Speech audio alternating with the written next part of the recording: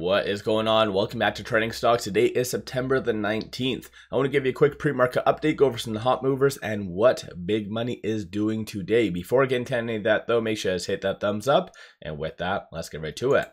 So starting off, you do have initial jobless claims coming out in 7 minutes, which in my opinion, is going to play a very big part for the November 7th meeting. But as far as killing the momentum today, I don't see that being feasible. Right now, the fear and greed index is under the greed category, so people's appetite for risk is there and very resemblant based on what I'm going to mention today. Futures, though, are very, very green. NASDAQ is up 2.16, S&P 1.65, and Dow 1.13. So I think initially the market was trying to digest that 50 basis points and kind of saw it largely as a negative, but they did see a lot of other kind of indexes around the world rally because of that. So then I guess a lot of people just said, well, maybe it's not all that bad. And so ultimately a redigesting of that, and potentially it might be even pricing in future rate cuts, as what Powell mentioned, for the November and also December meeting. Then essentially this is why you have a lot of optimism today. So let me know your thoughts on that. SOFI right now is up 3.82%. So it is getting to where it was kind of at its peak yesterday. No actual news from the company itself, no SEC filings, nothing along those lines. Shorts have been somewhat returning over the last couple trading days. So they've been overextended, but 18.84% of the free float is being shorted. Works out to be 197.22 million shares overall are being shorted. And you can kind of just see briefly shorts returning from its highs of 19.26. So given the momentum, I would anticipate shorts to return some shares today, which again will just add more buying pressure. Right now though, with $8.43, it is trading between these 2 points, so the R1 and R2. So 8.31 will be a strong support that you'll want to watch for. 8.85 will be the next strong resistance / target. Moving on, Palantir is getting a lot of good volume, and so it's kind of signaling that it will be at a new 52-week high because it's already above that right now. No official news, but there's a couple of things that did come out that's really pushing it higher. One of which was this. So Palantir bags $100 million US Army contract. So it looks like the service completion date is September 24th, 2029.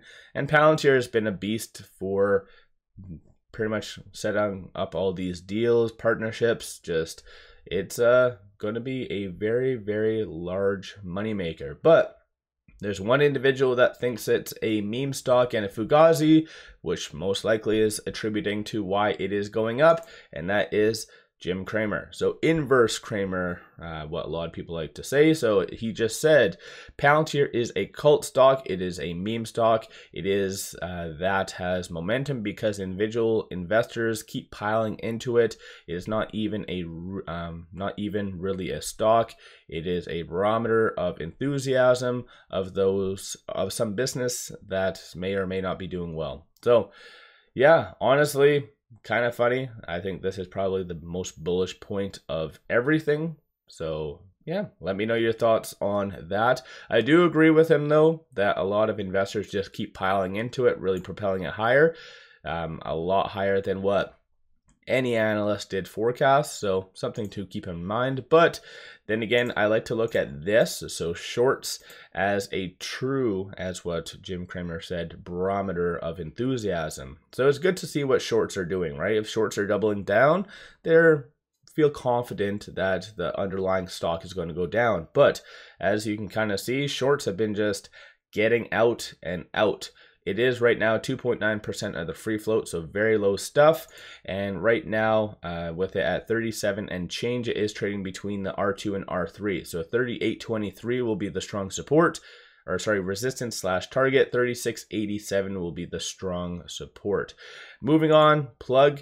It did just announce this in the morning. So Plug Power launches a equipment lease financing program. So that's what is getting a lot of attention today, 5.71%. It is very heavily shorted, so I'm sure that is going to have some kind of influence on it today. But 34.73% of the free float is being shorted. Works out to be 284.4 million shares. So you might see a little bit more volatility today attributed to just the short aspect, but right now with it at $2 and change, it is trading between this pivot and R1. So 209 will be a strong support that you want to watch for, and then 234. I do feel, given the momentum, it might touch this R1, but we've seen this happen before where a lot of stocks are extremely green, and then once the market opens, there is a sell-off, because this upcoming Friday for the options chain is a quadruple witching, so usually does bring a lot of volatility. So just anticipate that. NIO. So NIO is up 5.18% this morning. No actual news, but they are unveiling their PANW, if I'm saying that right, brand. And so that is a very big event for them. I think a lot of people have been waiting a long time for this. And so, yeah, essentially that is a huge catalyst. And plus, aside from that, I think it went down way too much yesterday, down 7.21%. 13.89% of the free float is being shorted. Works out to be 185.45 million shares. With it right now at 529. It is right below this pivot. So 532, just watch for it to get above that. That'll be the resistance / target. Next level will be 566. And then 497 will be the strong support. Didn't touch that yesterday. So again, just kind of watch for a lot of these support and resistance points. And finally, last but not least, NVIDIA is getting a lot of volume. It is up 3.19%, and they kind of put this news out, or that's just not even associated to them. So it looks like no actual news for that. Not heavily shorted, so 1.18% of the free float is being shorted. Works out to be 277.25 million shares. Pre-market though, shorts are already increasing 694,000 shares. With it at 116 and change, it is trading between this pivot and R1. So 114 will be the strong support, and then 121 will be the next strong resistance / target. I think a lot of big money is still looking at NVIDIA, but now I feel like they're not the focal point of the broader market. So people aren't looking for it. Oh, it's up today, that means we must be optimistic. It's down, we must be bearish. I think people are starting to branch out and look at other stocks once again. So that's maybe a good thing, bad thing. Let me know your thoughts on that. So yeah, do you guys own any of these stocks, or is there any other stocks that's floating your boat that you are really watching or buying today? And if so, which ones? Don't forget to hit that thumbs up and subscribe. One final thing, definitely take advantage of this promo. It is only up until September the 30th. Simply sign up for a new account and they do give you 5 free stocks. Each stock is valued up to $2,000. This is a kick-ass deal. Link in the description below and also the comments. With all that, appreciate all of you watching.